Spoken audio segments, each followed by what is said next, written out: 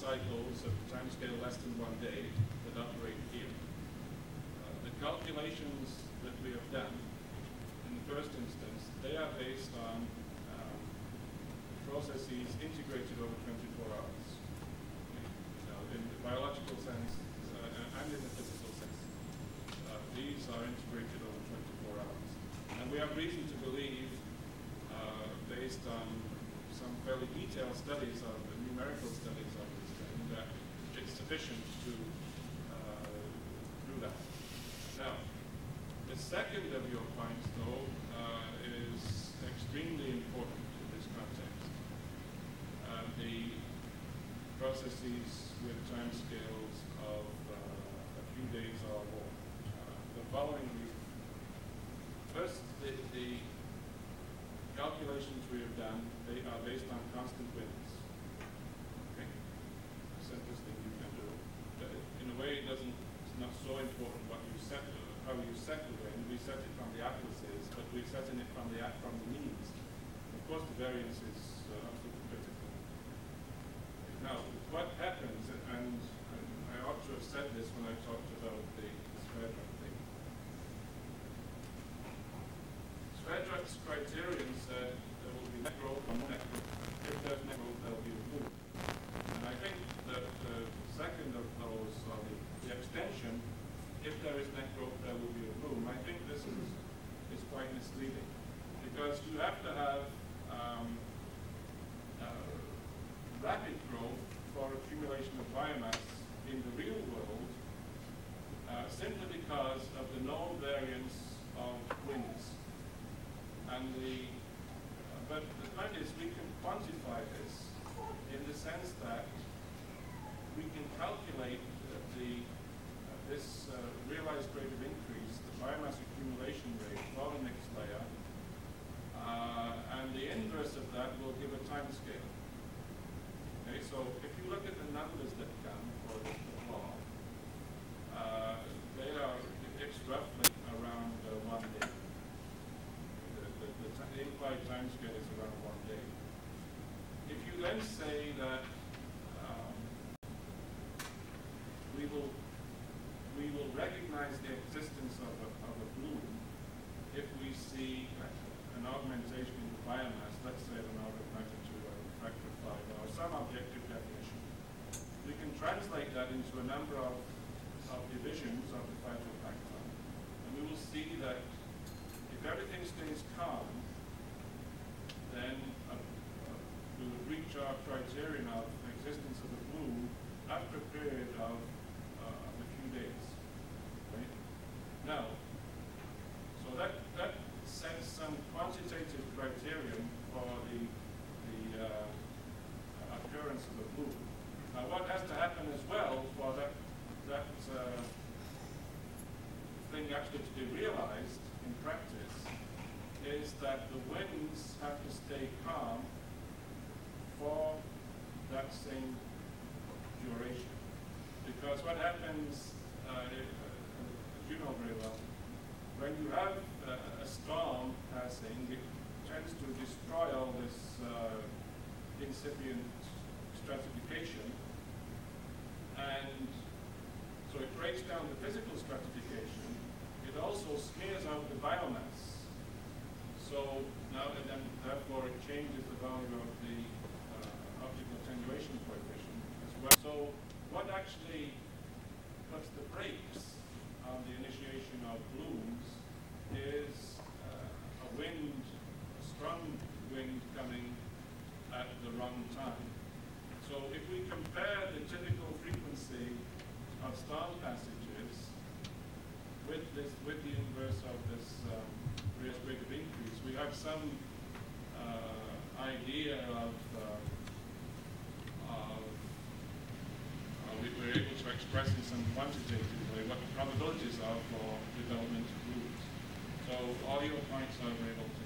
I just have another observation. We've talked about mentors here a lot. I think Harry Gardner and I are the only two that do compared with mentors. So he as well. This is. I I didn't know that you had such a close, he's a regular teacher. May I say that this is, Svedrup is famous not as a biologist, but in the biological community this work is exceedingly well known, but it's only one of his contributions. The other major one, I don't think you will find it published in a paper, but it exists in the textbook. And this is, this is the global map of the global distribution of prime production compared with the global distribution of Stony index of physical forcing. And this one is still shown in Symposia. So as well as his other distinguished accomplishments, he's very well received in biological community too. Another input, but that would be one of the two. This depends on there being enough nitrogen to support the accumulation of biomass, but typically that would not be a big problem in the North Atlantic in the spring. I had my last graduate students here.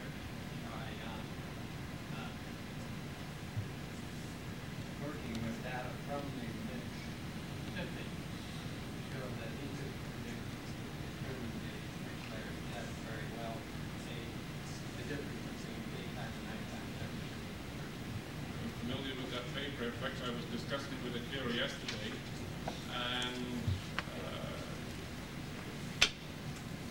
it leads me to say, that's another thing I ought to have said, that in these crude calculations, all of the quantities that we need to make a numerical estimate are either calculable or they are accessible to remote sensing. And mixed layer depth, of course, is one that your group has shown is accessible to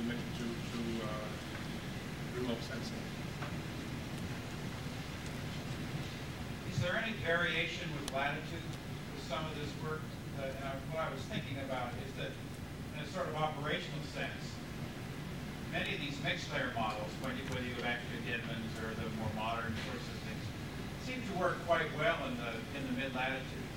But for example, that Price-Weller-Finkel model is very dependent on what the value of F is. In this case, F is the F ratio of the Coriolis parameter. And if you went near Jagov's, of course, Jagov's program has done a lot of work there. Would these kind of results vary with latitude, you think? Tom, I'm not competent to talk about the latitudinal significance for physics. I'm not qualified. But certainly in the biological side of the calculations, latitude is extremely important. And there are two reasons. One is the seasonal development of shall we say, sunshine, for want of a better word. In the higher latitudes, once the sun starts to increase in the spring, it increases extraordinarily rapidly. Further north, or further, the higher latitudes you go, the more rapidly does the irradiance part of the calculation, or the value of the irradiance term there, increases very rapidly with time.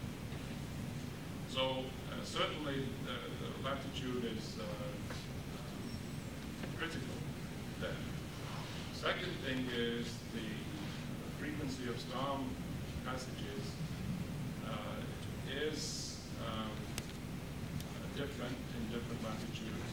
And there is a very, very nice calculation from Norway where their storm passage is order once a week. And so, could I take another 1 minute to explain that? What happens, as Dr. Pritchard said, all other things being equal, there has to be enough nitrogen, there has to be enough resources to support the growth of the plankton. Now, the biomass cannot accumulate indefinitely because growth will sooner or later begin to slow down from lack of nitrogen. And because we have a mixed layer, a stable layer, there is no access for the phytoplankton to the nutrient reserves in the deeper water. Standard situation.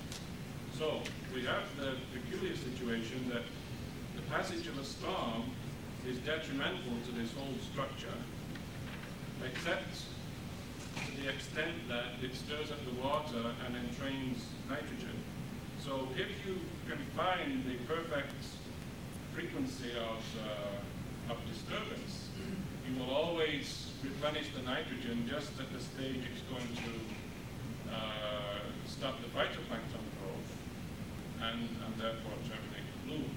And this is what seems to happen in a natural way in Norway, where you get the extended spring bloom extends throughout the summer just because of the tuning of those storm fronts about once a week. So it's a case, as he said, of the timescales are quite important.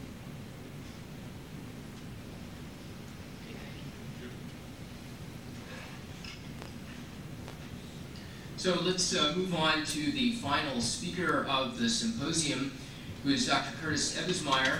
Dr. Ebbesmeyer is the senior physical oceanographer and vice president for research with the firm of Evans Hamilton in Seattle. He specializes in the analysis of coastal, estuarine, climate, and large-scale oceanographic phenomena with a particular emphasis on understanding water movements in the Northwest Pacific. In his position with Evans Hamilton, he also directs studies for designing offshore platforms, sewage outfalls, aquaculture farms, and dredge sites. He's often called up to serve on governmental commissions. Most recently, he was appointed to the North Pacific Marine Research Board and to the British Columbia State of Washington Marine Advisory Science Panel. He's presently working on a book about objects drifting in the ocean, and perhaps by way of preview of that book, his talk is entitled Objects Drifting the Seas, 5,000 Years BP to the Present.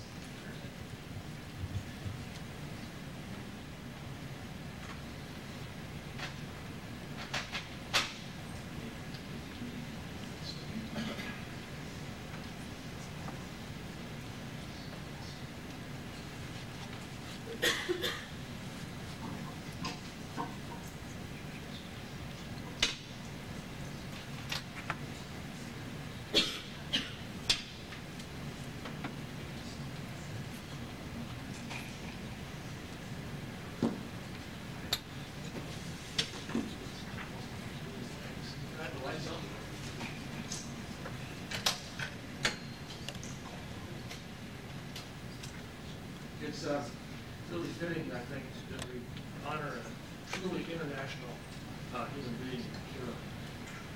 I'd like to start with this slide because whenever Akira and I sit down to lunch or dinner or anytime, we talk about living things on the earth. We've heard a lot of really fine papers about living things. So a couple of years ago, Akira and I were having lunch at a Mexican restaurant, and we got back to the origin of life. And I've been studying drifting rocks on the ocean. And Akira asked, what was the first drifting thing? I said, well, I think that's pumice.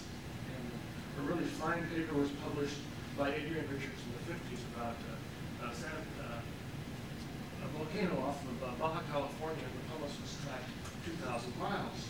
And so Akira and I started thinking about the Earth, and we wrote a short article in Nature magazine in which we visualized an early ocean, much different than this, in which there was just gas above it, there was rock, volcanoes spewing out, and with a lot more violent Earth, we visualized the Earth as covered with pumice. And then we visualized lightning striking the pumice, and we thought that this wonderful glass rock that could float for years would be the perfect place for life to originate. And with that enthusiasm, we sent the paper out to Nature magazine, and it was one page, and we got a terse reply back saying, we need to develop this idea further.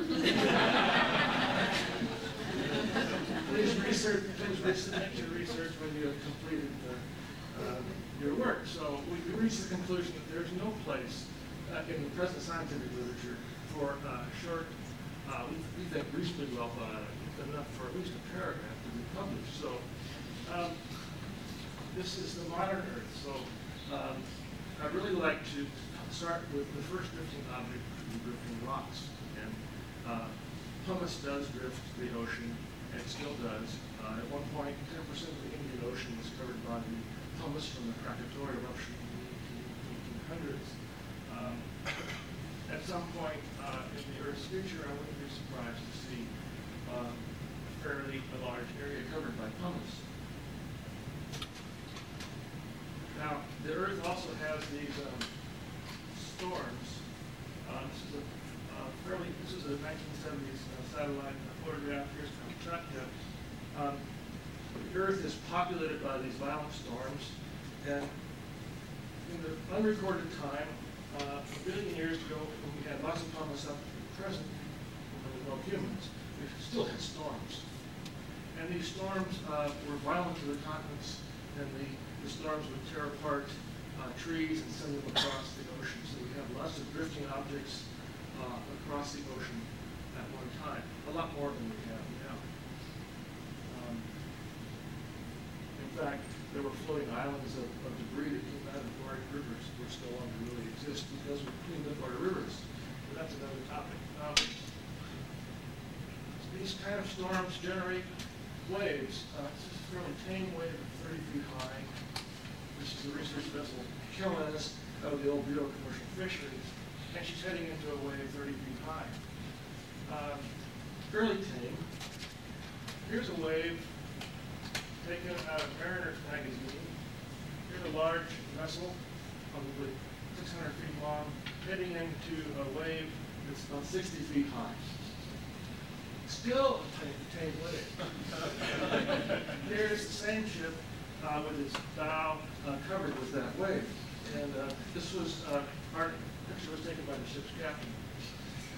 Now, for the oil industry, we've done a lot of design considerations. And in the North Sea and the North Pacific, they designed for waves 100 feet high, twice this. So this is still moderate-sized wave. But despite all man's accomplishments, these waves still do damage.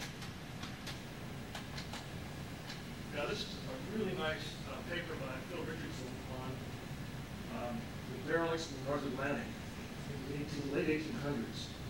And Phil carefully went through the North Atlantic pilot charts and pulled out locations of derelict vessels. These are wooden vessels that were drifting without a crew, just drifting derelict. And you might have heard of the Plimsoll line, that red line around ships. Well, it was Samuel Plimsoll who drew attention to the unseaworthiness of vessels in the late 1800s. A royal commission was examined, was convened to look at that, and they examined 280 ships, and they found 250 were unseaworthy. And it was Plimsoll who said, paint a line around the ship so that when you load it, it is loaded correctly.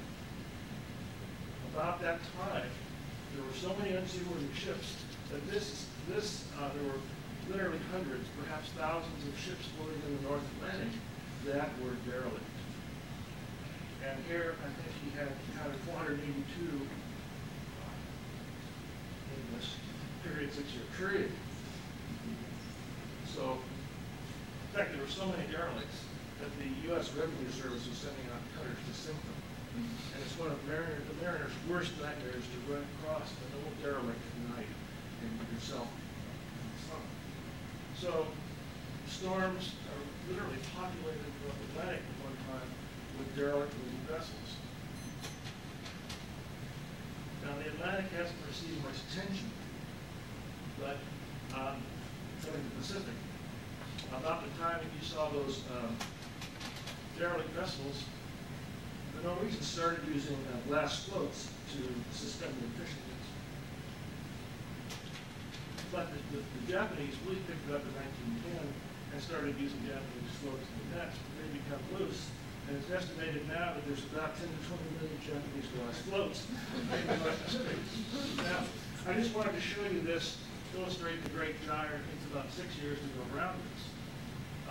The great George Davidson and one of the Japanese consuls mapped out the derelicts in the North Pacific. There were, that's my friend Catherine Plummer. She has gone through the literature and pulled out a lot of stories of these vessels. What happened is off Japan, storms, typhoons, would disable a Japanese vessel. The vessel would drift offshore, would start to swamp in large waves, and chop off the mast, and then they were free to drift. The trouble is, it took about a year or two to drift to North America. There are hundreds of these stories of drifters across the Pacific, which has not really been pulled together except for Davidson and another colleague. But the work that's probably most interesting and most well known is by Betty Beggars. She's on the board of directors, I believe, for the National Geographic.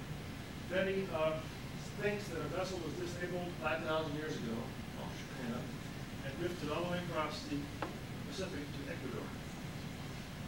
She published this in Scientific American in 1966, and it's taken a lot of criticism for it. But there is really good oceanographic validity to her arguments. This drift would have taken about 2 years. And you might think that that's improbable if anybody could survive for 2 years on a boat, canoe, with probably 10 people aboard. It's well documented that a drift from Japan to Washington State in 1832 lasted 15 months, and there were 3 survivors out of 14. So 1 to 2 year drifts of people is quite feasible. But moving forward today, even though we have vessels that are 800 feet long,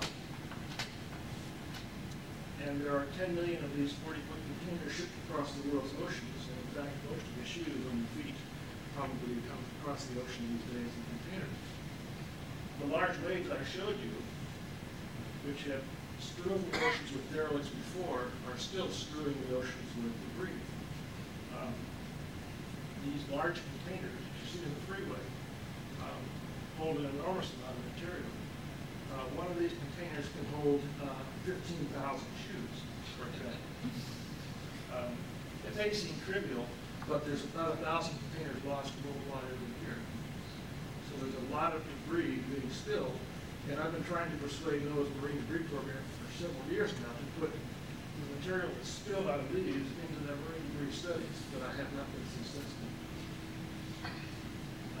So this vessel came into Seattle, and she looked like this. This is a photograph out of legal files.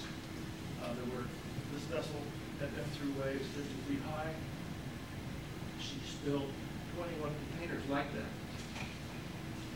And it was only really noticed and the damage assessed when she pulled into Seattle. The lawyers immediately hired a helicopter, flew around, and took these photographs. And this is damage. And it's very typical. This part of the ships is often the most damaged. And men have to go in there and unload these things. It's very, very dangerous. So they started washing up on Washington's coast by thousands. Even after a year, the shoes were lost out here. According to the computer model, my friend Jim Ingram, we have the winds every day from 1946 to the present. The model simply pushes the shoes along. Beachcombers have been reporting these by the thousands, and my mother asked me, what about these shoes? Because they were in the newspaper, and I said I didn't know. So I started phoning beachcombers and getting reports. And when I had all these reports, I called Jim Ingram, who has this wonderful computer model, and I said, this is where when the shoes were spilled, tell me where they would come ashore and when. I won't tell you the answer. This was Jim's answer, and the first recoveries were right here. So he was off by about 10% in time and space. But we published this result in HEOS, and that was his result over the phone and over the fax. We didn't have to change it at all. So his model does very well, and it's a gestation pop-up, and this is just normal diffusion. There's not much diffusion in the ocean, and when the shoes get to shore, they wash up and down. They arrived, they were spilled in May, and they arrived here in the wintertime, and the southerly storms pushed them to the north, and then in summer the shoes got pushed back to the south in the summer months. These shoes are so wearable after being in the water for 10 months to a year that people were actually paying an artist friend of mine who collects them here. And Steve McLeod collected, I think, 300 pairs, matched, washed, and they're selling for $30 a pair. So, if you go to Steve McLeod, he's well-known Oregon artist, his apartment had racks and racks of shoes. What it taught me was that modern technology is so good that the paint is not, on the shoes does not fade, they're wearable, incredibly durable, and Nike wouldn't pay me anything for an advertising. And I asked them, they said it's not a sports attribute we wish to endorse.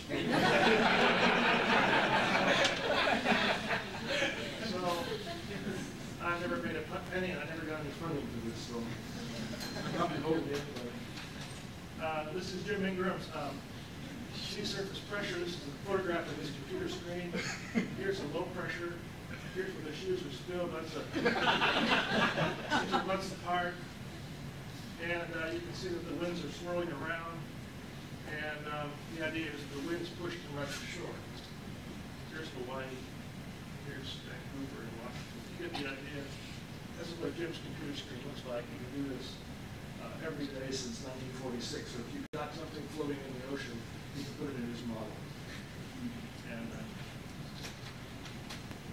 so I used to not like the media, but I learned to love the media through this story.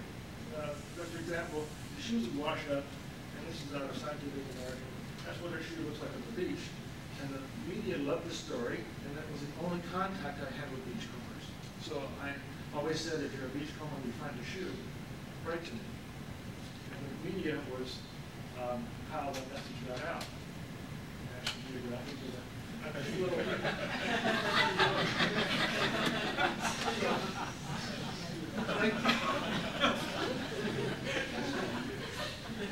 So that was Boris Weintraub.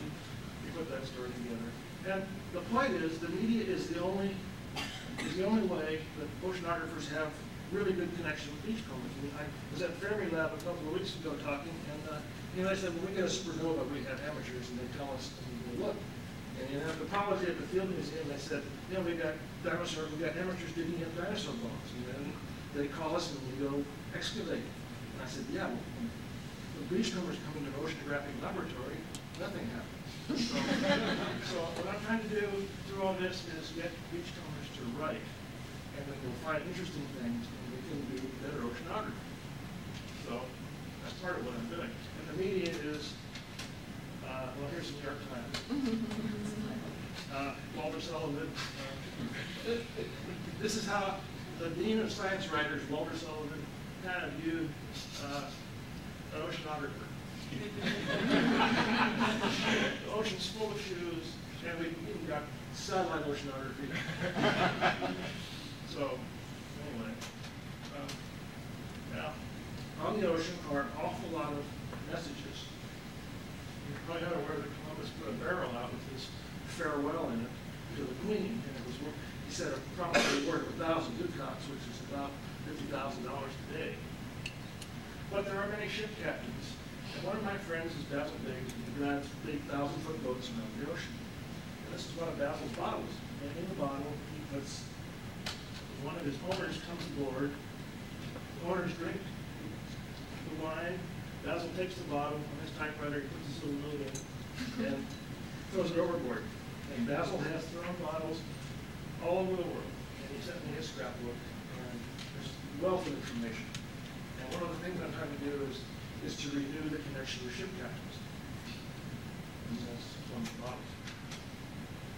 Another bottle, I happened to be having lunch with a friend, Richard Strickland. And Richard's a science writer. He wrote a wonderful book. And I asked him, like I asked everybody, "Rick on the drift bottle?" He said, "Oh yeah." I said, "Yeah. Well, did you open it?" He said, "No." I said, "Well, what's in it?" He said, "I don't know." "Where is it?" "It's on my mantle." "Can I have it?" "Sure." Inside was this wonderful pencil sketch. So, what did I do? I copied this pencil sketch, and I sent a copy to Dongping, Wang, and Akira. And they write back immediately. They said, "We found something very interesting. This is a sketch of Wei Jingsheng, China's, perhaps China's most famous dissident. And this bottle washed up in 1990 on Vancouver Island. And 7 of us accumulated around this picture and tried to interpret, what does it mean? Well, this is Democracy Wall that he's standing in front of. This is Wei Jingsheng. And this is a sentence for 15 years of hard labor, wafting down the judge. And in here it says, sentence, wrote this article in 1974, March, the sentence is being handed down in October, and he was put in jail for 15 years in 1979. Taiwanese activists wanted to let the Chinese know that one of their great heroes was in jail.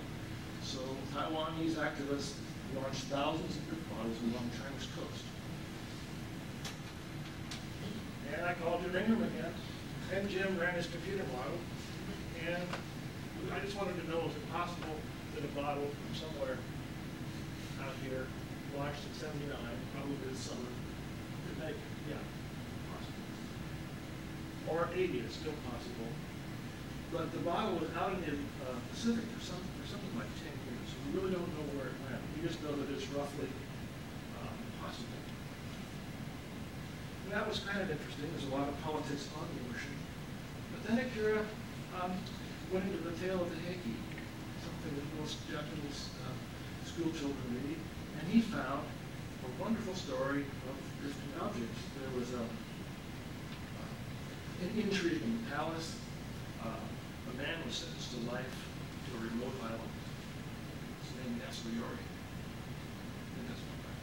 So Yasuyori was on this remote island, and what does he do? He gets out drift cards. 1,000 drift cards. He carves his farewell poem. This is in the 1200s.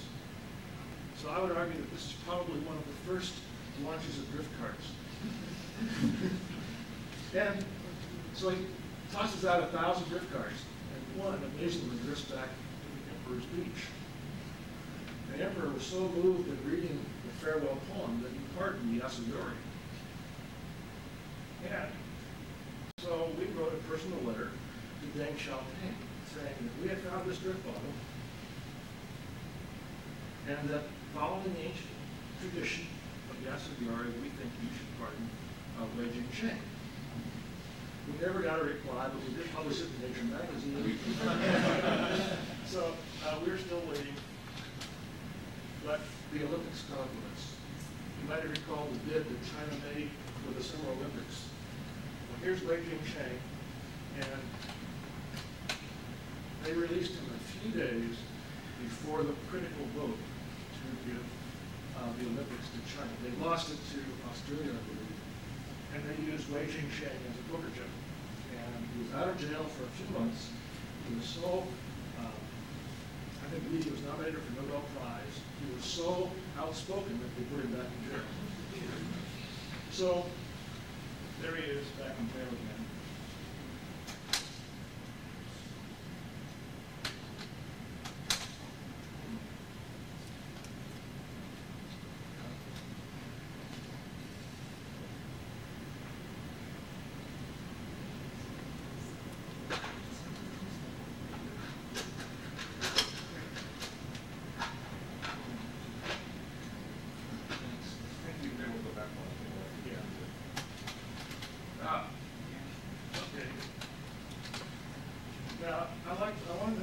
Because Akira, anytime you go to his office, you might remember Chiyo or Chiba, he always loves little animals. Akira loves to have little animals around us.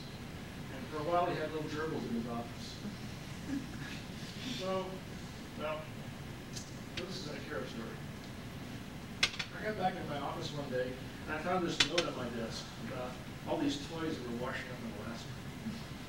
And somebody said, what are these? And so I started digging into it, and lo and behold, a container fell overboard in the middle of the Pacific and spilled 29,000 rubber duckies, frogs, and turtles. And Jim Ingram's model showed that the turtles, ducks, beavers, and frogs wandered right by the site where the shoes had been spilled. Not only that, they wandered right by Station Papa. So that sounded to me like making a grand tour in the planetary sense. So these are the little critters, and they're very buoyant. They're kind of hyper particles in the ocean. The winds blow them extremely fast. They cross half the ocean in half the time that the shoes did. So extremely fast, very, very quick. That's what they look like. There's a lot of technology behind these toys. You know how many of you have children? You ever hear of T. Barry Brazelton? Anyway, he's a famous child psychologist or something like that.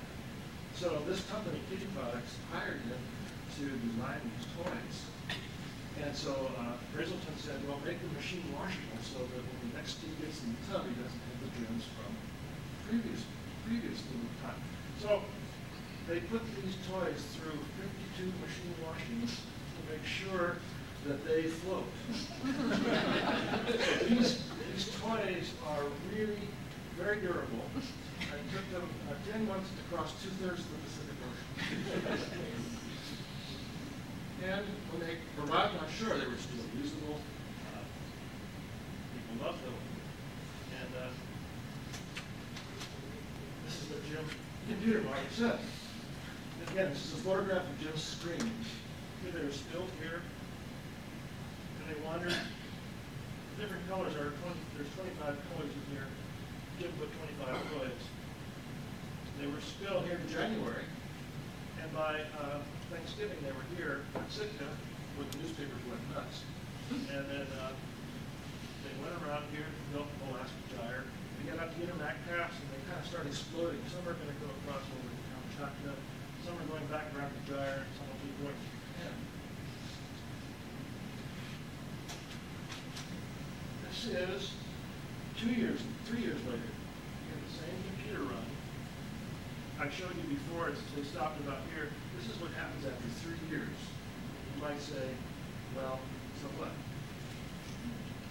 We actually had a lot of reports from here. So we had changed the calibration coefficients of the shoes with the toys to account for the high windage from here to here. With those same coefficients, we looked at the model run for 3 years. Some got to Japan, some are up to Kamchatka, some are heading to the Bering Strait, and some came back to Washington Coast, theoretically. So I'm not a theoretician. Always call Akira when I have a nasty theoretical problem. So Jim let this model run, and lo and behold, these were due in November of last year. We got 2 reports of rubber duckies on the beach. So there's some small little calibration, even over time scales of years.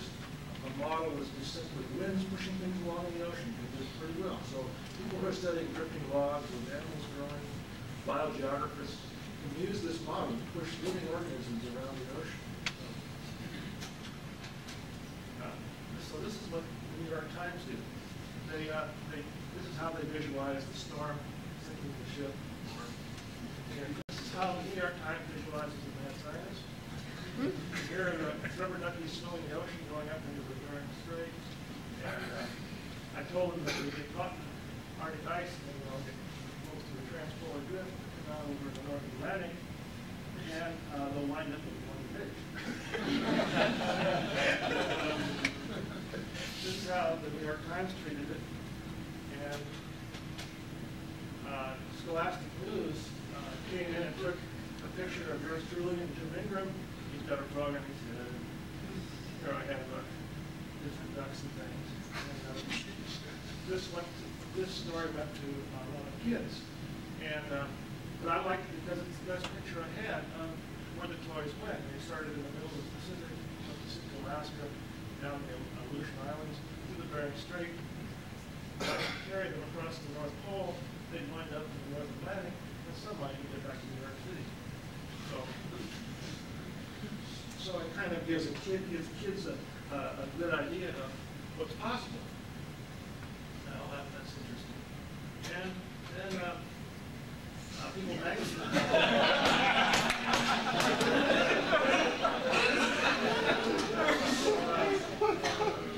So I put the cover here to this Oscars, and Jim Ingram, I got him to stand up because I'm down in Adidas. So Jim's model was called Oscars, Ocean Surface Current Simulation. So we got Oscar and the Oscar issue. And here we are studying our ducks. So one thing led to another. I was on BBC and I was telling them about the ducks, and they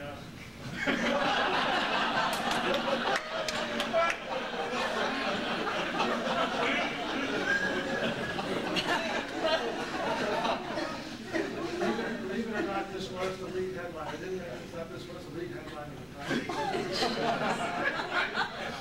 And then they did what Scholastic News did. They did this from the middle of the Pacific over to Cynthia, back to the Bering Strait. And so I said, well, that's interesting. So I said, well, it's already done. Well, it's like a string.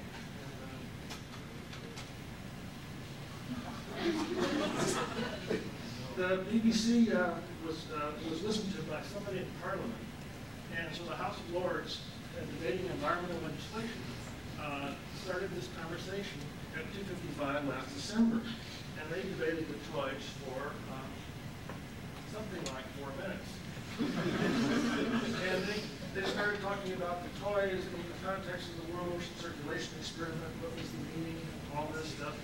And Lord Henley was not particularly impressed with our experiment. You can read that. I'm grateful to a noble friend about plastic flotsam is not one to be encouraged. It's an opportunity here to gain useful information. And then Lord Henley says, my Lord, I'm afraid that the release of these ducks and so forth is not very impressive. He wasn't impressed. So a couple of weeks after this debate, I was called by BBC at the rush hour time, and I was asked for my response to Lord Henley.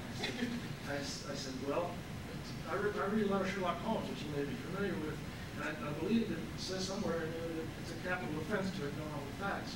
And so that if I were Lord Henley, I would have the world ocean circulation experiment together with all the flotsam in the world as the best estimate of what's going on. And I said, I hope Lord Henley was listening to the rush hour program now. So that's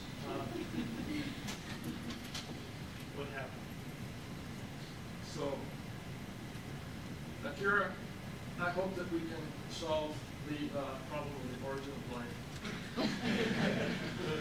in the next year or so, and finally get it published in some place that will take better care of it. After my this, I will see.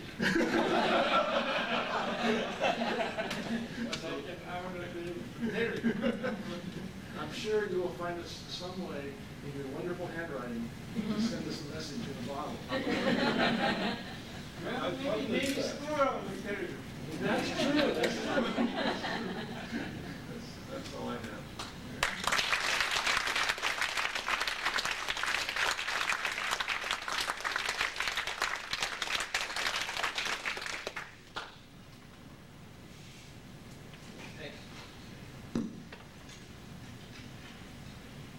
Okay, well, that concludes the talks, and I want to thank all of the speakers for the very interesting and stimulating presentations and the time that you took to prepare. And I really appreciate it, and I think we've all enjoyed your presentations very much.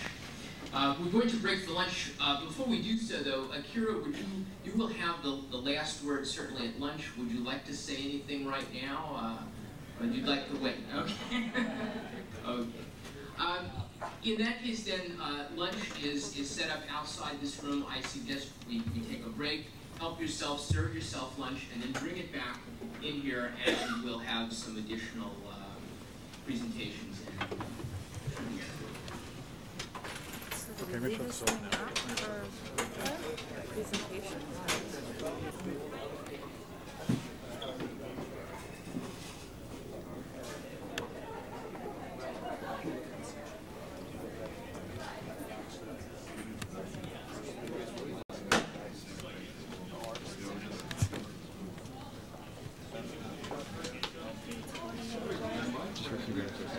This one's a plug. She's taking stairs. Let me wrong.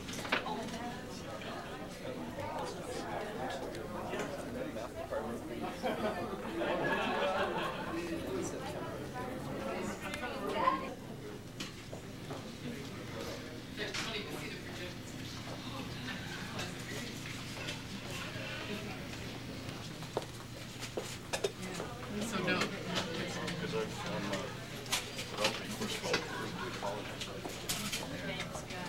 Those kind of data. Where's the Here's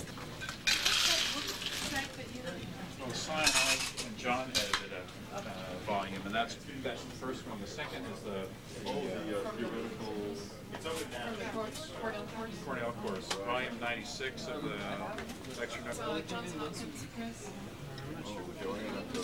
It's called something like Larval. It's a very eclectic book because it was Chris's friends rather than any particular topic. So it's sort of Larval. So if you actually, if you remind me, I write it down. Salisbury, see the people in Horn Point? I do, yeah. Here, I'll do it to you,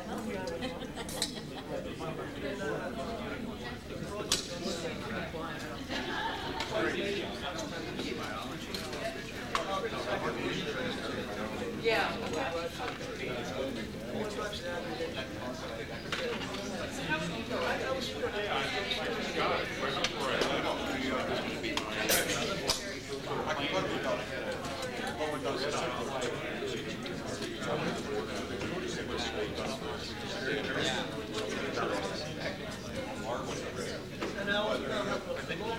Here, this is Cliff Jones. I just wanted to wish you a happy retirement. It's been a pleasure knowing you, and you're by far the nicest person I've ever met.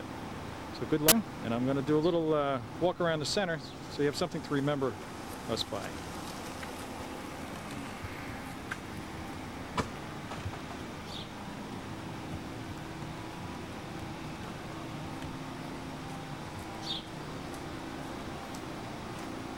It's a beautiful day today. It's about 90 degrees out.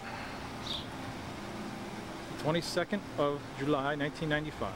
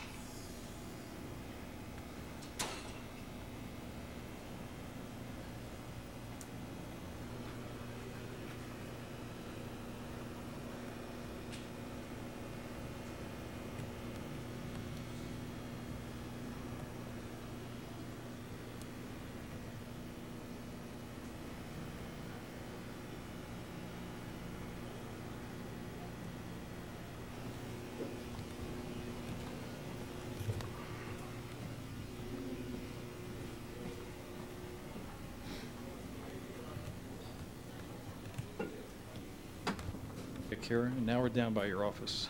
a little messy down here, but definitely had to get the poster. This is a great poster. This is you when you were a young lad.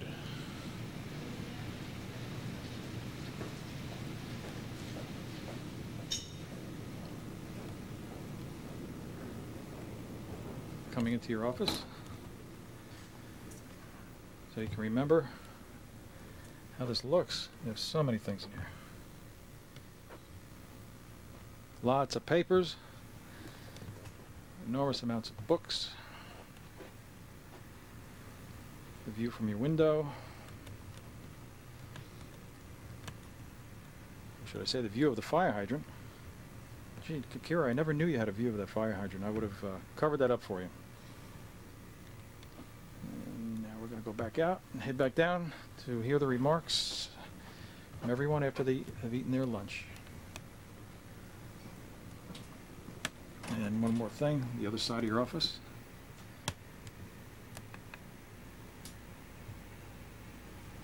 Okay, see you down in the seminar room. Thing is the main office that you've frequented so many times. And the super secretary, Gina Garten, who always helps you out, waving to you. She's on the phone, she can't talk to you right now. And Kirk's office.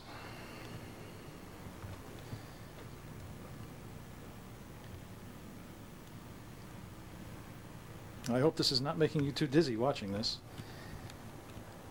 Not too familiar with this camera, but at least you'll have something to remember. Old Marine Sciences by. Hi, Akira. Okay, we're going to the seminar. Your symposium, I send my best wishes and my congratulations for your long and productive career. I know I speak for all present when I affirm how much your friendship has enriched my professional and personal life. With best wishes, Mel. I thought we might start with Dawn Pritchard, who was Akira's thesis advisor, and Dawn, I know, has some very interesting stories about Akira as a student, and we think we'd all enjoy hearing those. So Dawn, could I turn it over to you?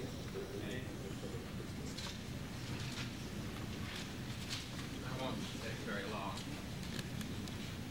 But I was interested to note that a couple of times during the presentations there were references to work that Akira had done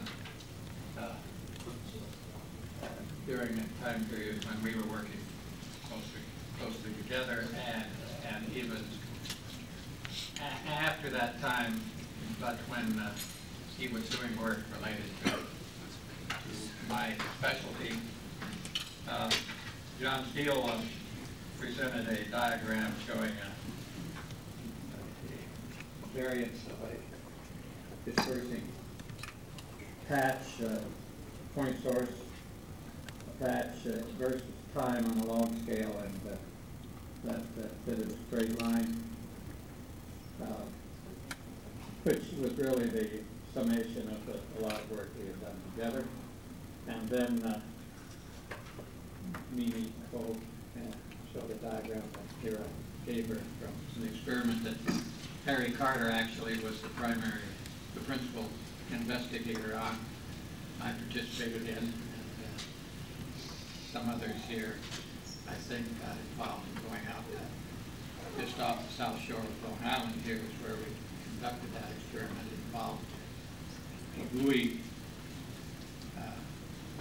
containing a barrel of dye and a metering pump, so that we had a plume from a point source continuous release, a series of instantaneous releases of dye, and the drifter experiment, which was shown how the two-dimensional drifts differ from the three-dimensional deployment, or at least that three-dimensional discharge of a traceable material, which is confined just by the surface, but otherwise three-dimensional.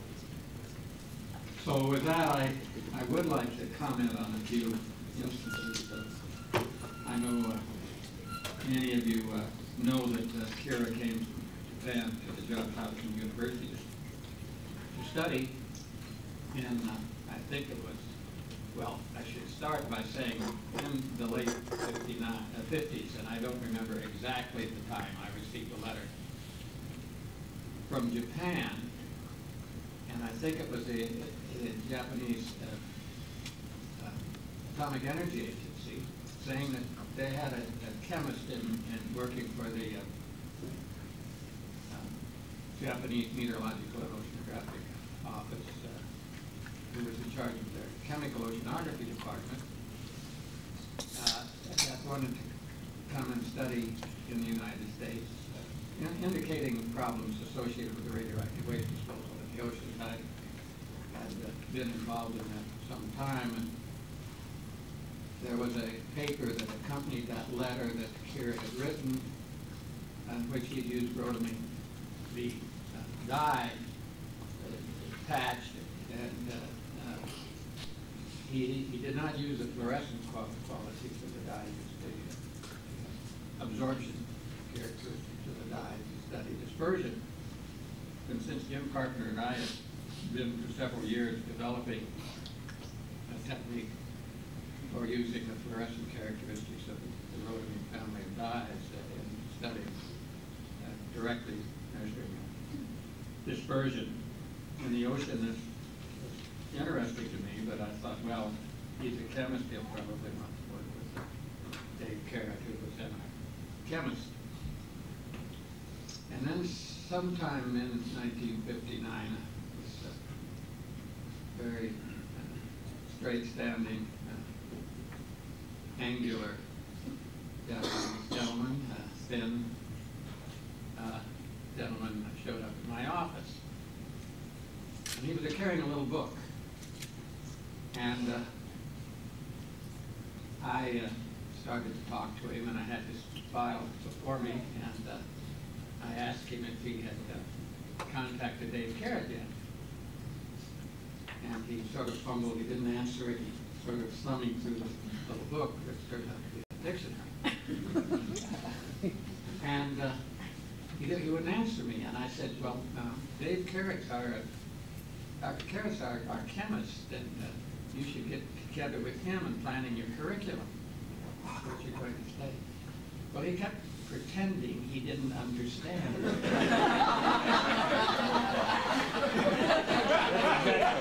Exactly right. And, you know, Japanese, you can't say no. No, I never heard the Japanese, word you don't say no. chemistry come out of it. They never say no. They say. So that was the end of this. I don't You know know, whether the that word was exists, but first- it's not pronounced. I'm not sure what he did before. They say. He came to me as a chemical oceanographer. Something like this. You're supposed to And understand. You should I understand. realized later that Akira was really a frustrating mathematician.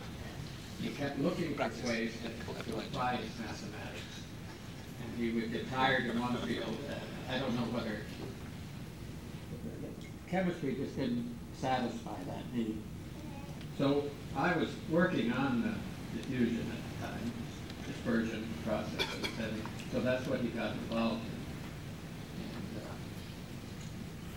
in. And it wasn't very long before he passed my abilities in that field and became what I consider to be the world authority on diffusion in the ocean. He got his degree then in 1963, so not very many, not an unusual length of time for in the marine field, and stayed at the Chesapeake Bay Institute. That was a period when funding was quite different. We got institutional funding, essentially. Our vessel was a Unos vessel, and even though it was the smallest one in the fleet, and we had primarily our support came from the Office of Naval Research.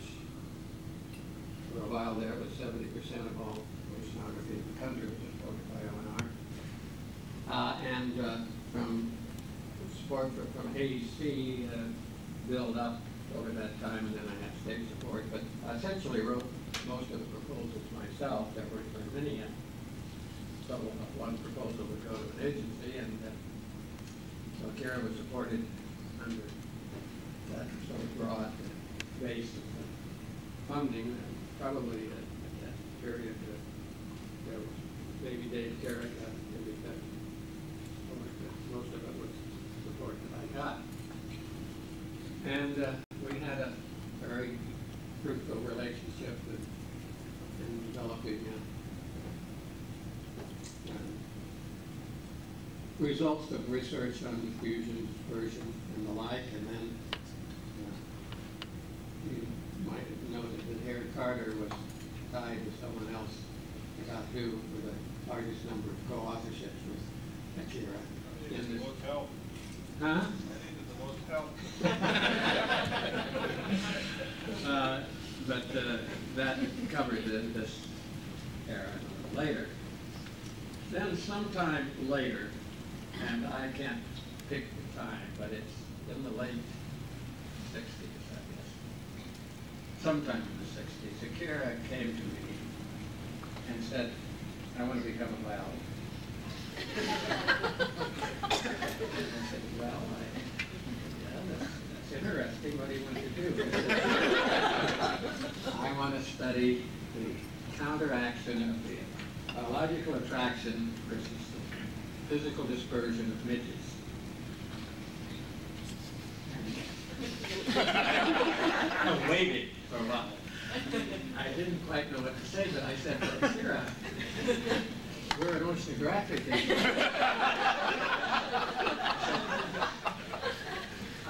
Couldn't you work on schools of fish, or zooplankton, something in the ocean? I don't have a spot for it. No. The way to go is to study midges. I don't. Somehow he got contaminated by you people. Anyway, I said, well, we'll do what we can. I bootlegged Akira for 3 years. And finally, the word came down, we can't support this anymore. I mean, we had to finally write some reports, on what people were doing. After 3 years, we had to admit the truth. And so I think, Akira, when was that? 72? Huh? 74. 74. Yeah. So it might have been a little more than 3 years, but I think it was. It was like 4 or 5 years. But so Akira went off to the hinterlands, and I was really, we all worried about him. He walked across the country, I think, and went up to Seattle. What's that? I went to Seattle. Yes, well, he went to Seattle, to Minnesota, and so on around and contact. But we always worried because we didn't ever hear of any employment record. And I guess he got a little support here and there, but in any case, Jerry Schubel, another one of my students, who was very, very close to Akira, bailed him out. I was happy to hear that one of you was about to make an offer to him. When it was foul, I guess. Yeah, you were. Yeah. I hold you personally responsible for not being able to. You didn't move soon enough. But in any case, he was brought here much to our gain, and I do want to reiterate my pleasure at being here on this occasion, but more so to say what a wonderful relationship I've had with Akira over many, many years. Thanks for all coming.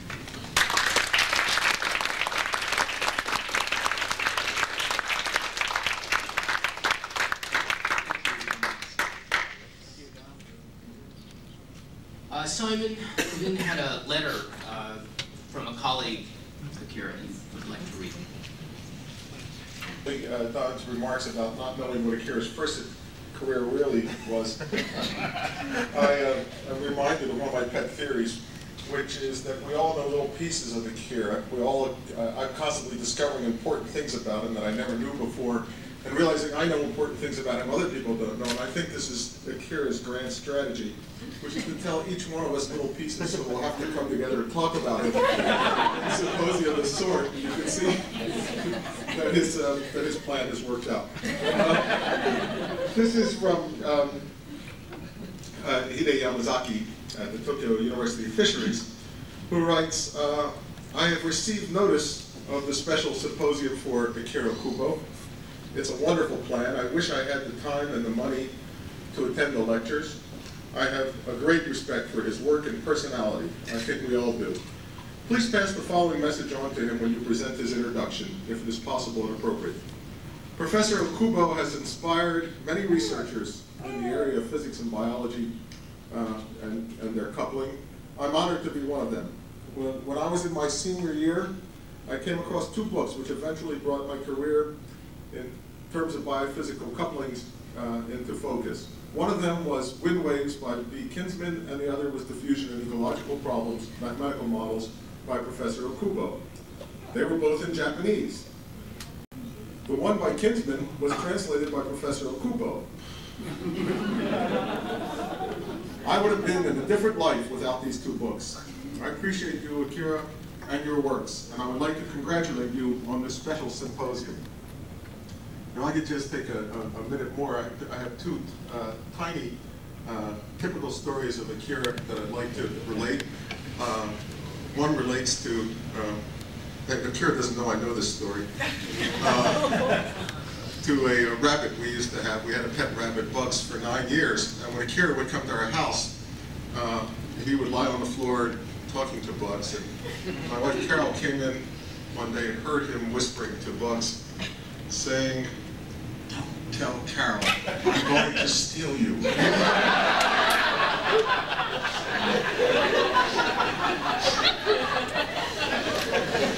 But Bugs told us. And the other story was we see him wearing this wonderful suit, and I mentioned that at my 50th birthday, I also received the suit from Ei and Nanako, and it had something in it written in Japanese. And Akira was at my 50th birthday party where I was given this suit, and I said, "Akira, could you tell us what it says in here?" And his eyes were so large as he looked at the suit. And he looked at what it said in Japanese, and he said, "It says, for Akira."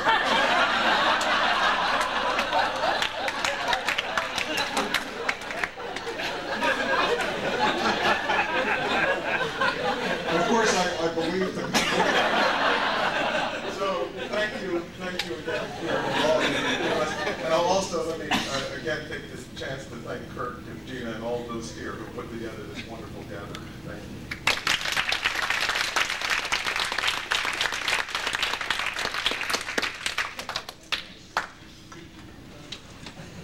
We made a lot of presentations to Akira yesterday. There's one very important presentation that we didn't make yesterday, and Kurt Ebesmeyer has that to make now.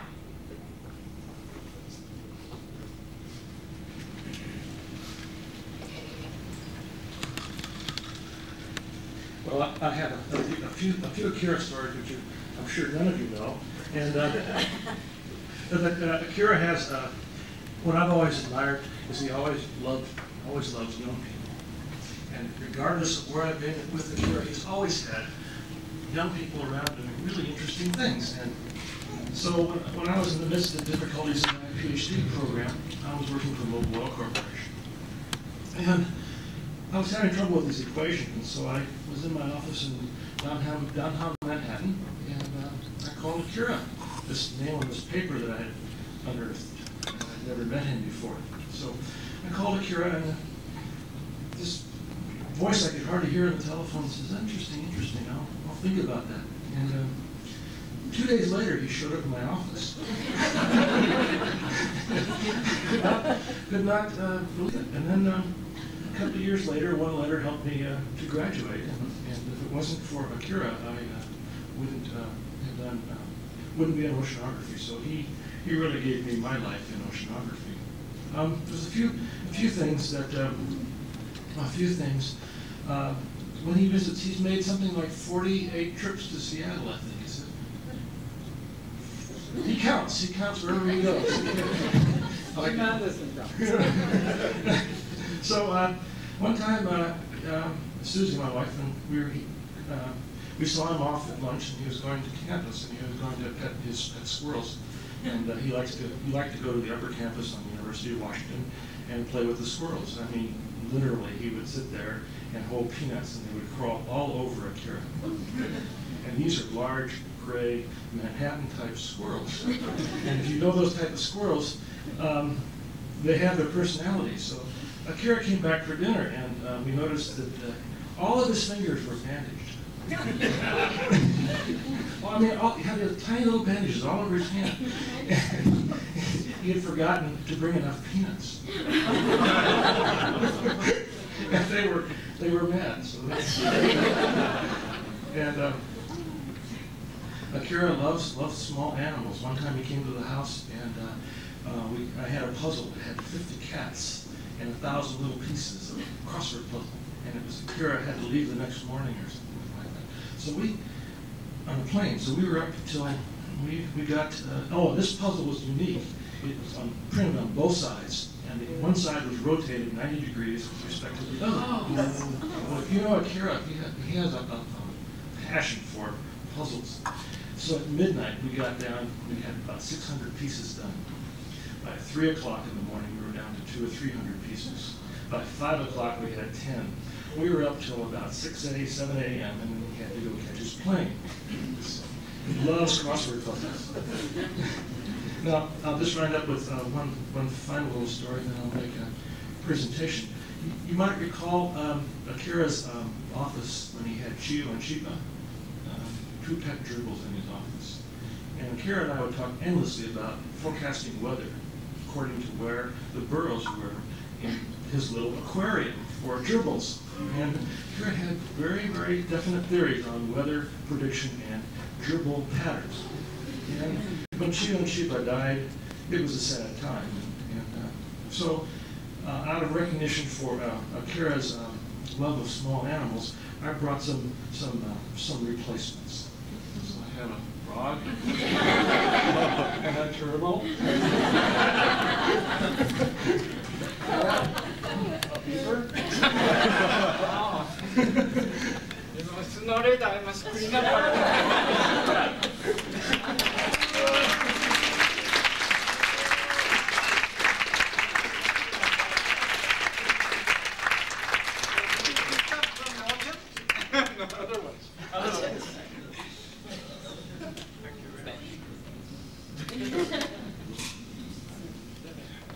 Jimmy Anderson wanted to make a few remarks. Jimmy?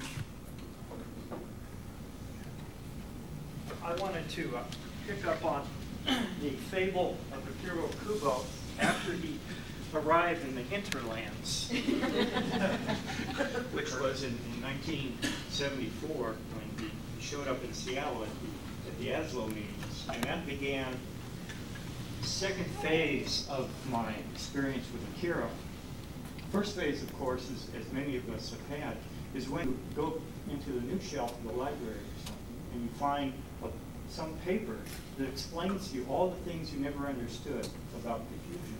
And that's what happened to me when I found his article on oceanic diffusion, or oceanic mixing. And he was there explaining to me what we understood and what we didn't understand and what was significant in diffusion.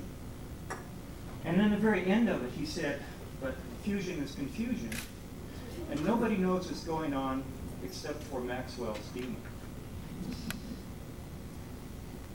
A couple of years went by, and then I was at the ASVO meetings at the University of Washington, the hinterlands. And it was during the plankton presentations. And somebody stood up behind me to ask a question. This small man stood up and said, "My name is Akira Okubo," and I turned around, and here was a friend of Maxwell's demon, right there. And he asked some questions. And afterwards, I wanted to run up to you to find out more. And of course, I was blocked off by Tom Powell, who was right in front of me. I grabbed Akira, and they pulled off to lunch together, so I missed him at that moment. But Curtis Evansmeyer and I, we were friends, and Curtis had known Akira in New York. So through Curtis, I met Akira, and that began a series of wonderful adventures, and some of them are quite notable. And I'd like to describe a couple of them because it will give you another flavor that we often don't talk about of Akira, but we all know is there. And when we first met, Curtis and Akira and I went up to the Blue Moon Tavern. Now, those of you which have been to the Blue Moon in Seattle know something about this. It's a place where bums, bikers, poets, and professors go. It's a mile from campus, and that was as close as you could get to the campus for many years with a bar. So we went up there. There's a sign that says, "Sorry, we're open when you go in," and there was a lady sitting on a blue moon that extends out over into the sidewalk. And we talked about science there for several hours, and then it became known that we all liked Beethoven, so we went over to my house, and we decided we would listen to some Beethoven, and I had all 9 symphonies in the big box that used to come in the vinyl. So we put on the first symphony, and we listened to that. And we, being an orderly person, Akira suggested that we listen to all of them. Bringing out another one of his characteristics, he has impulses which he becomes very stubborn and complaining. So we listened that night to all 9 Beethoven symphonies, way into the morning. And at sunrise, I think we finally finished with the chorus of the 9th symphony, and we were very happy it was over. But that brought out one of his characteristics, and that is, of course, is that you're very stubborn and very impulsive sometimes. And it was at a birthday party when another very interesting event happened. It was my 30th birthday party. And my sister had given me some ginseng. And Akira saw that, and he'd come with Donna Bendiner as his date, a good friend of all of ours. And he saw that. His eyes got big like this. He grabbed the bottle out of my hand, held it in both hands, took the cap off, and tried to swallow the entire bottle, giving him all this vitality that he wanted at that moment. Well, and we were also drinking wine out of gallon jugs that night, holding it like this. And Akira took the gallon jug, and he tried to do, as he did with Beethoven's 9 symphonies. Donna ran up and grabbed the bottle out of his hand because he was trying to finish it all in one gulp. I guess the point being that there are several sides to Akira. Just a couple more elements to this. He decided, of course, later on that he wanted to walk across the country. And he was going to start in Seattle and walk in small segments. Well, he wasn't really in condition to walk when he first started. So he went to Everett, which is about 15 miles north of town, on a bus. Then he walked into the Cascades part of the way, and then he decided he had to walk back. Well, on the way back, he was getting very tired, and his legs were cramping up. So the final distance, about the final half mile or so, walking to the bus station, the only way he could move was backwards. So here was this Japanese man walking backwards onto the bus to go down the Seattle. He was slightly embarrassed, and I'm not sure what the other people felt. Well, those are our 3 important events. There is a realm of science also that is. He sent me a paper, as Tom pointed out. We've all received these handwritten treaties on some subject. And one of his subjects, of course, is spawning. He's very interested in spawning. And then we once, I think, maybe in the Blue Moon or someplace like that, we were discussing human spawning, and particularly sperm dynamics.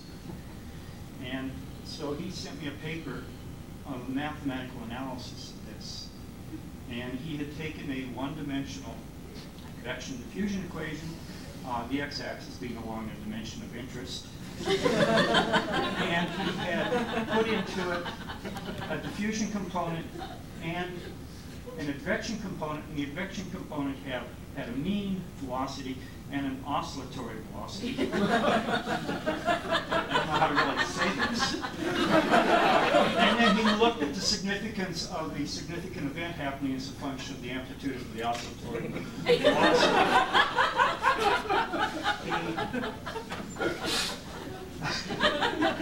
He then informed me on this paper that he was going to present these results at the International Conference on Pornography in on New Year's Eve. So I imagine that he was down there in Times Square on New Year's Eve with a sandwich board with a poster session on the front describing the evolutionary significance of oscillatory velocities in one-dimensional systems. Well, actually, my paper was turned down. It was. Because no data.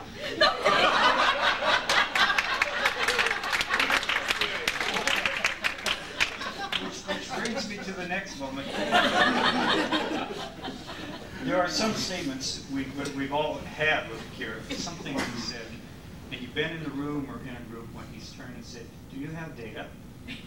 And then he will then create a paper on your data. And I think there's many of us here which have been directed to, he's explained things to us. So we see this complicated mass, and Akira will look at it and it simplifies into some beautiful a crane, a paper crane, like the type he's often to make while sitting in a bar talking to people and present you with something. Well, so I guess you never did ask me if I had data on that.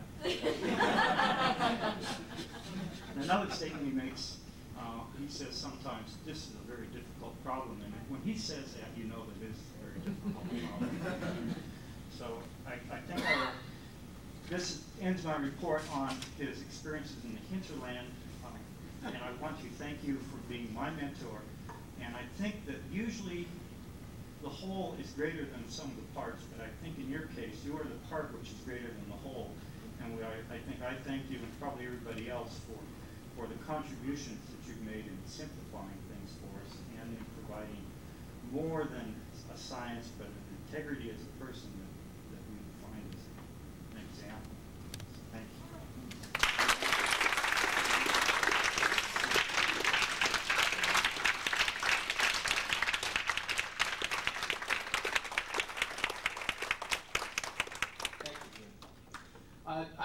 That really concludes those who said they wanted to say a few words. Don, did you? Yeah, I just thought there was a career that I don't know how far Akira got into, but that hasn't been mentioned here, and that was, it was 10 years or so ago. Akira announced to Jerry Schubel and I that we wanted to go into a new career. We wanted to study American history. Now, how far did that go? Yeah, maybe on that note, I will turn it over to Akira. Well, yes, I remember. I said that. So, so actually, I went to the library to look for the literature books, and I was so depressed because shelves, nothing but book of mechanism. So I said, well, this is that. So I bought a books and reading, but I realized maybe nothing I could do. Until very recently, when I met, maybe a few years ago, when I met Curtis Ebesmeyer in Seattle, maybe that was 1939 Street or something. Then he showed me some, including the pictures he showed presented. He showed me a bunch of that's kind of hydrographic office, some kind of chart. lot of points, many points. And the date was given. And because it says this is actually it's about the mine in 1946. What happened is to the end of the Second World War, before the Japanese defeat, American Navy and American Air Force put the more mines to shield their country completely. So something like order of 50,000. So the all over Japan coast is just filled by black dots, and where the mines are dropped. And the Pacific side, they use the ship or submarine to drop the mines, but Japan sea side, they mostly use the B-29 to drop. So then I recall that when I was in Japan, I was freshman. The incredible thing I mentioned to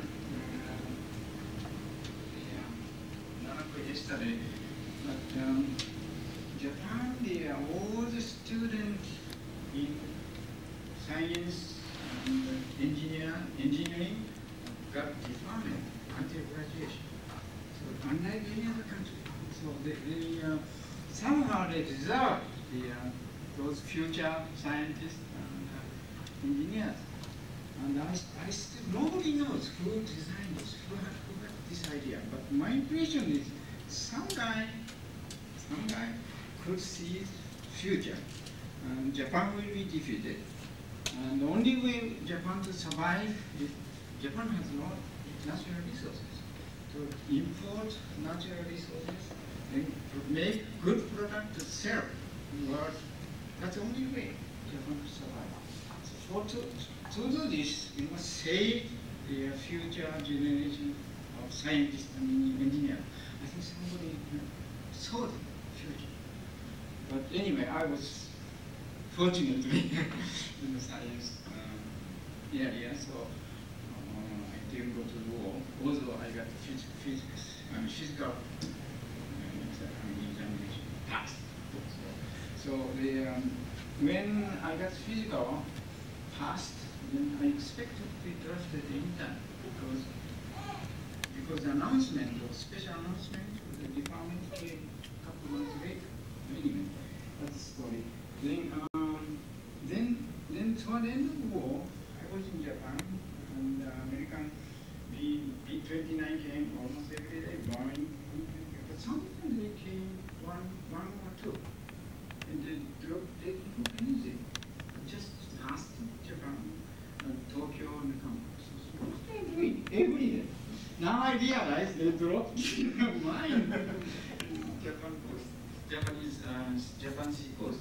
But anyway, about all of 50,000 mines completely shielded Japan. That's the reason why especially the last few months before the end of the war, all are stopped. Nothing came from China, nothing came from Korea. A lot of we imported from those countries.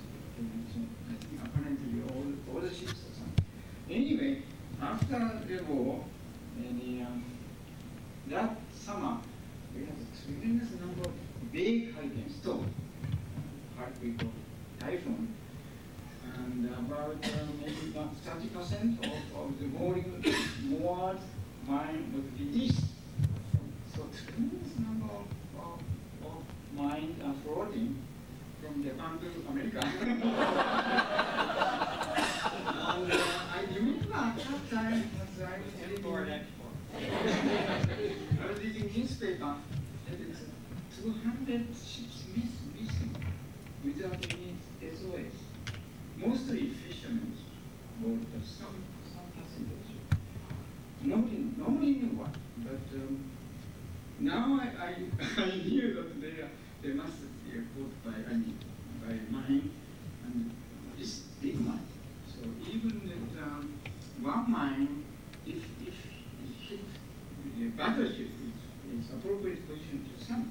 So those poor fishermen were just brought up instantaneous. So didn't have any time to send SOS. Anyway, then I think it's American Navy realized that it's very dangerous in the Pacific. So, so Curtis told me that next year, so 1964, the entire Pacific fleet used to search and destroy the mine. So, then there are records, the hydrograph office charts show that where they found the mine and destroyed. So then Curtis plotted the number of, say, every 5 degrees or so, starting from Japanese coast to America, number of mines destroyed, and plotted against sea mine rock with a beautiful figure, 20-some point. So that means exponential decay. So, so then Curtis and I sat together. Is there any kind of simple model to explain this? so then our idea is, since they did a survey north of 40 degrees and south of 20 degrees, only 20 degree band. So some of the mine must have missed, diffused beyond city. So that we can model as a simple exponential decay with diffusion constant and width of the area. And the other loss is due to random death, because just random search and destroys. So we fit the curve, C-minor log, then coefficient, composed of diffusion loss and shooting loss. So that is, and we got some success, but Curtis is still looking for more data. He believed they must have another data, so we're just waiting. It's waiting to get some kind of data. So then, during this process, Curtis and I figured out how many drifting objects, including logs and ships, anything in the Pacific Ocean at a certain time. And Curtis figured out at least 1 million pieces, and it's more than 1 meter length. Then I did an article. This is a true story. Curtis mentioned too. It's in early 1830 or something. The 3 fishermen survived. They went to fish fishing in a shipwreck, and they drifted from Japan to America, landed Cape Flattery of Washington State. And at that time, they were rescued by American Indians. And finally, they transported into the American company. And then finally, they returned to Japan. Actually, they couldn't return to Japan because those days, Japan closed the country. And no Japanese could allow to return. The excuse. So the 3 poor men actually couldn't return to Japan, died somewhere else. But anyway, then I thought, well, this is it. I could study as an oceanographer, because a lot of floating objects must have come from Japan to America through Kuroshio and Kuroshio extension. And especially shipwreck. It's a Japanese traditional ship made of wood, of course, but touched together by nail. It's iron nail. And the interesting is when, as far as I know, I read many books. Like, American Indians didn't have any method to harvest iron. Nevertheless, interesting is only few tribes near the coast of Washington State. There is evidence that they used iron metal to make arrow point or something else. Although they didn't produce iron. So my theory is that they must have picked up shipwreck or some kind of log with iron, cost of machine make the weapon. So that's probably only one, but maybe something else is possible. But all the material come from Japan or China, arrive to the American coast, and Japanese, and Indian might have used it. So this is something I could contribute to. So that's it's a very, very minor aspect, but so that's kind of thing I would like to explore in future. And as I mentioned yesterday, I have been now very much interested in floating object, because it's already started, but I need to collaborate with you. I'd like to study the ecological aspect, what kind of microcosmos ecosystem developed around the floating object like wood. And then this might be very important purpose and mechanism of transport of species. And that transoceanic disposal. So that kind of thing I like to study in the future. And talking about the Pritchard comment, I have a lot of story about it, but one thing I like to mention is that, well, anyway, in the whole, Dr. Pritchard really helped me figure out my career. And a couple of things I like to mention is, one is when I arrived in America, next day I went to his office and introduced myself, talking a little bit, and he said, "Oh, you don't speak English."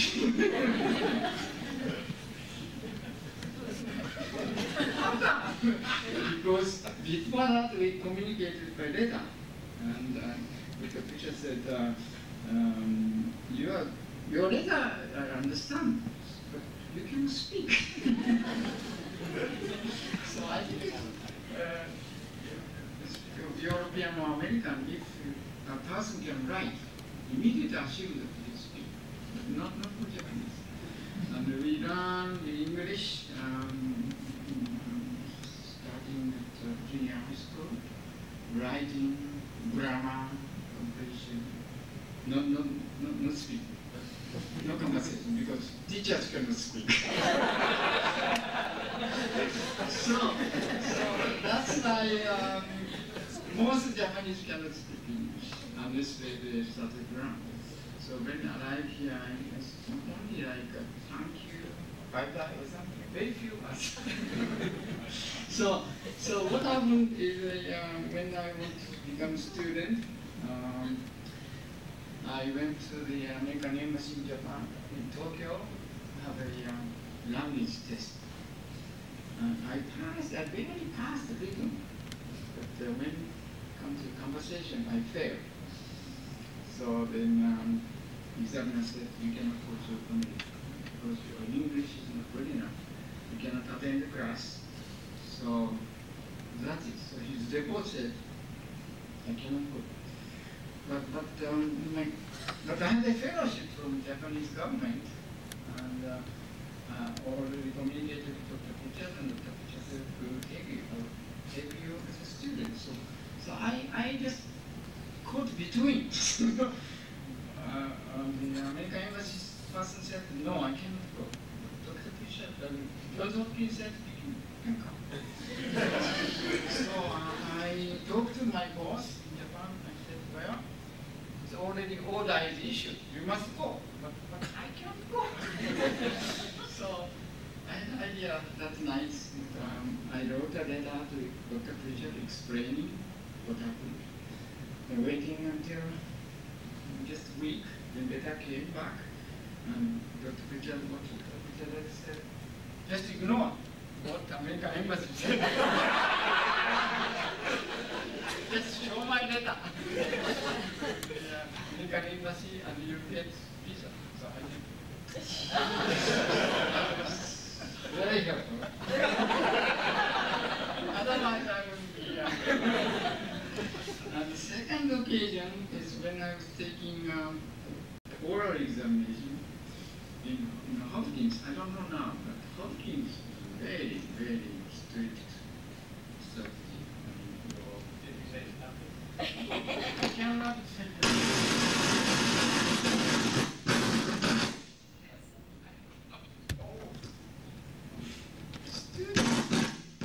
Student didn't know who are the examiners.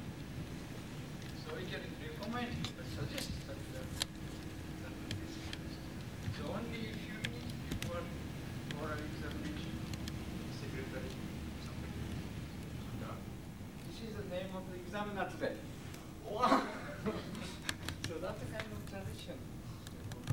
And they invite anybody, even if the student scientist, sometimes they invite philosopher, musician, mathematician. So when I saw the list of the examiners, I said, wow, this is difficult. Anyway, that was very difficult. Examination, something. Then I was very nervous. And the first question, I couldn't answer anything. Just completely mental block. So I stood 5 minutes. I didn't say anything. So I said, oh boy, I will fail. Then all of a sudden, Dr. Pitcher talked to the committee. Don't you feel it's too hot here? I said, yeah, let's open the window. Those days there was no air conditioning. Let's open the window. And it took about a few minutes, or maybe 5 minutes. By then, I could calm down. I started to answer questions. So then, I didn't know whether he did on purpose or not. So I asked him afterward. He said he did on purpose. So that really saved me. And fortunately, I passed. So that was yeah, a lot of story about my advisor. And another thing is when I was writing studying the oceanic diffusion diagram,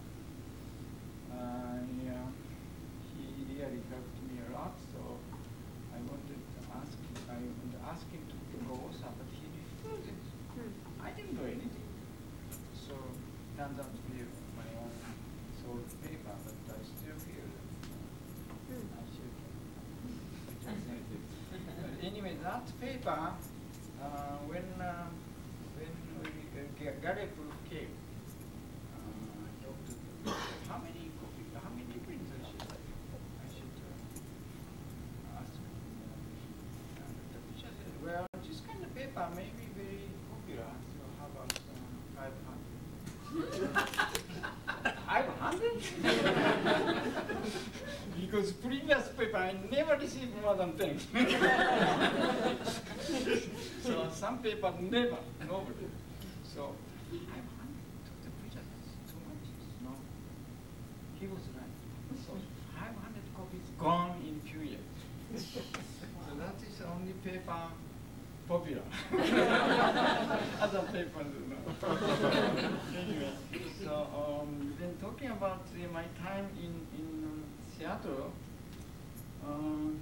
well, as Dr. Richard mentioned, I want to study the SoMAS. Actually, I want to study zooplankton SoMAS. However, I want to have data. I talked to him with biologist, marine biologist. In this stage, it's impossible to get data. Now we can get data. So anyway, so I shifted into insects, maybe similar kind. So then I got a colleague, Dr. Chan, University of Minnesota, and he encouraged me to join. Then travel this is not an oceanographic subject. so I see Dr. Richard explained my interest. And he told me, Akira, all right, this is not really oceanography, but could be used. Your result could be used for zooplankton. So but don't spend more than quarter of time. You have another thing. Frankly saying, I spent 100 times in 2 years. So I finally realized I should leave. So I packed and went to Seattle, no job. It's some kind of very, say, job, but that was not really good. So I struggled about 8 months, no money. Unfortunately, I think Dr. Pitcher arranged me to give me some converting the it's a leave, vacation leave into so that's not happened yet. The job is when you leave, you accumulate some day of vacation can convert into money. So I had some money left. So then at that time, the Seattle was really heaven. Everything was cheap. Housing was cheap. Seattle people know that. And so I could survive amazingly. Survive for the $300 a month, one bedroom apartment. Living. So I had about $3,000 beginning. So by summer, I realized that my money is running out. So I needed some job. So then I found Curtis Ebismeyer. He just formed his own company. So somehow I approached him and hired me as a consultant. That's it. Then on occasion, remember when I visited him, and then I said, well, I can cook something. So, all right, what is cooking? Sukiyaki. Sukiyaki, my favorite cook. So when I was cooking sukiyaki, one of his daughter, Wendy, so 5 or 6 years old, I remember that. She watched my cooking, and she asked me, do you have a wife? No. She said, would you be my wife, my husband?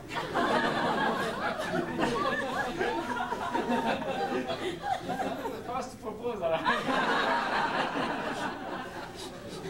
said, that's really kind of you, but why? Well, you're good to cook. And she's now 18 years old or something. And recently she wrote me a letter because of my illness. And she remembers. But I don't think she'll share this now. So then that year, also financially it was very poor, but I developed a lot of friendship, including Anderson, and also I met Tom Powell in that meeting. And fortunately, we just sat side by side some days. And he asked me, are you Dr. Yes. So friendship developed instantaneously. That was a very important year of 1974, Oslo meeting. And another important thing happened at that meeting. Unusual thing happened. Dr. Sugar came to the meeting.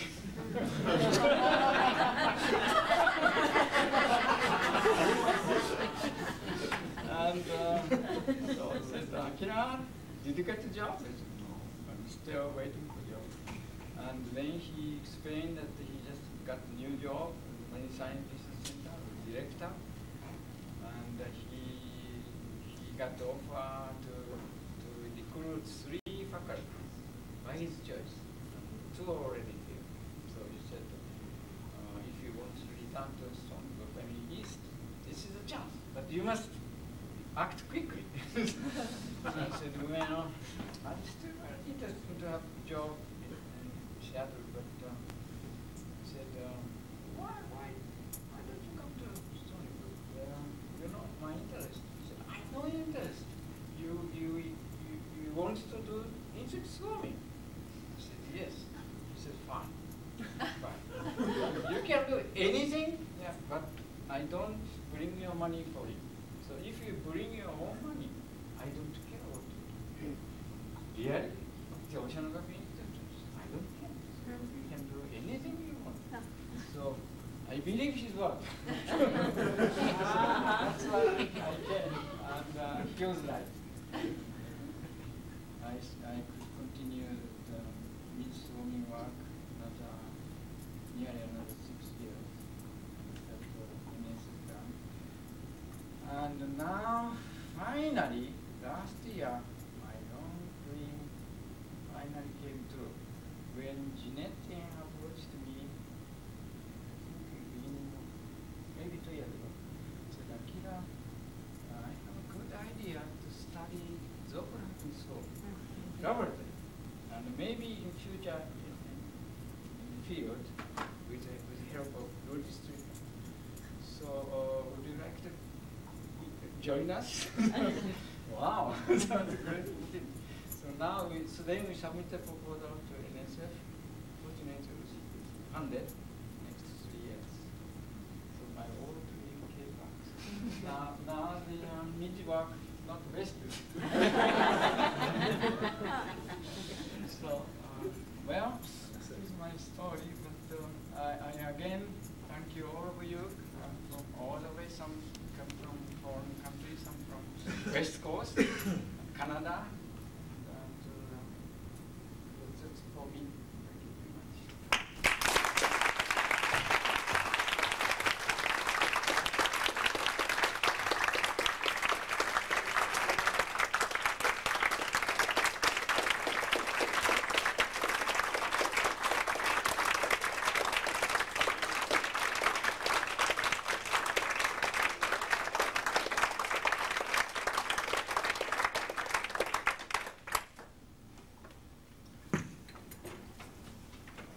Well, it's been a wonderful 2 days. I want to thank you all for coming to help us celebrate this occasion. As I said yesterday, Akira, we look forward to many more years of your association with MSRC. As Professor Emeritus, you have your office. We hope and expect to see you in seminars. Akira asked some of the most insightful questions in seminars. In fact, Mary Scranton was telling me yesterday that when she applied for her job here and she gave her job seminar, she was using some of Akira's formulae in her talk, and she didn't realize that he was in the audience, and Bob Wilson was sitting behind Akira, pointing to him. And Mary said she believes she got the job because she didn't lose her cool. She was able to handle his questions, and so it's just one example of the way Akira has interacted with us all.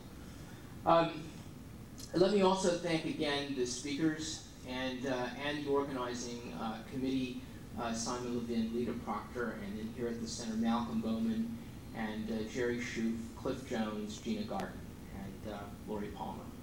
And I wish you all a good trip back.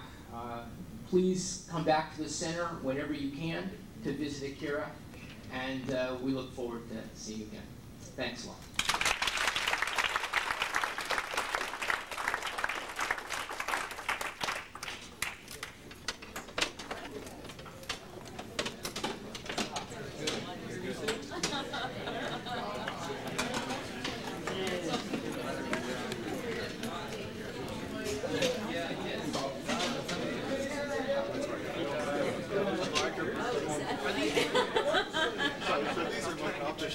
You've thrown out, yes, right. They've thrown it off, yes.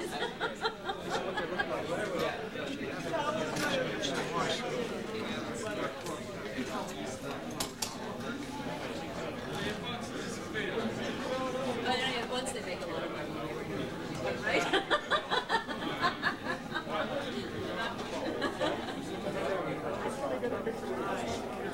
Worked out all right.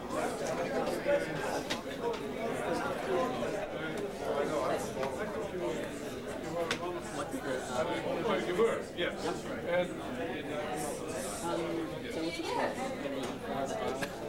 Oh. On this one. Still good. Yes. It's good repeat. Let me, okay, want another one like this? Or no? Yes, yes. Yeah? Thank you very much. Harry and I are going to head out.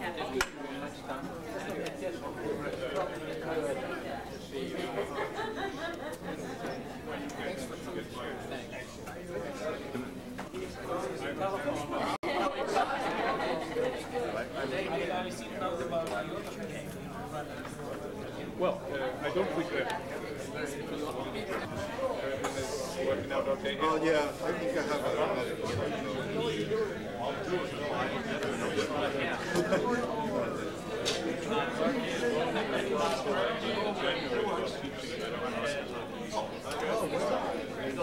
Well, exactly where, I don't know. Possibly can Swing Organize conference there. We organize Here. kind of teaching before, but usually we've been responsible also for the organization. In this case, we're not.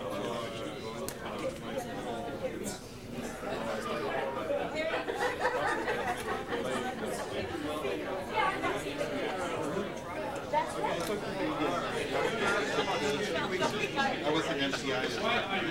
Okay, there, man, that was a lot. Just by email.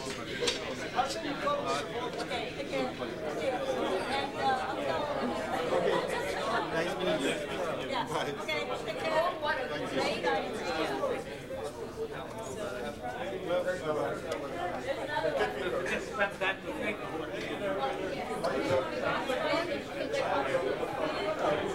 Student picture.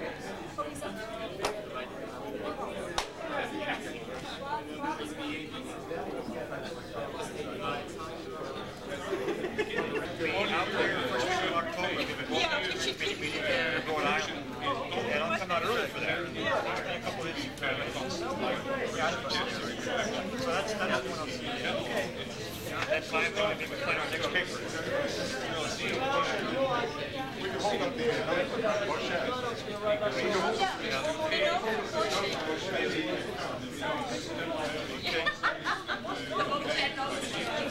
Oh, I know. Yeah, of course it's all done, but it takes a week to Colleen, how do we get these pictures?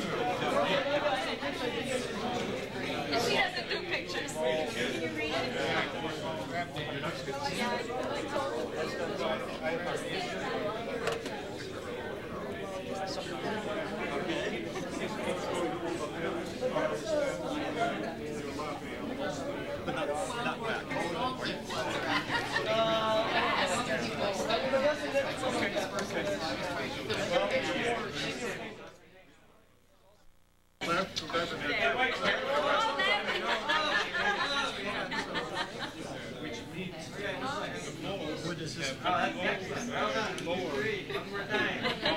Of spatial. All right, there we go. All right.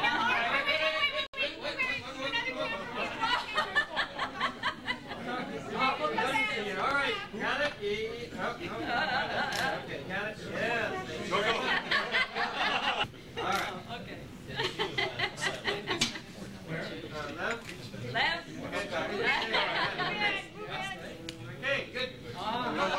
We didn't see it. Oh, no, I didn't. I would have been there anyway.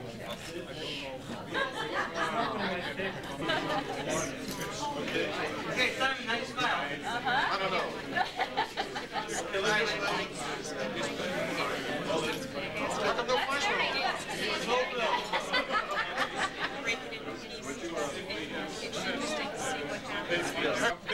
Who's taking? Boy, you're not kidding. Simon, look this way. Okay, Carol. Thank you. Vigo. There. Wait. Closer. Vigo, stand behind Bob. Not What about Trevor? Wait, no, another one. Closer. Nice.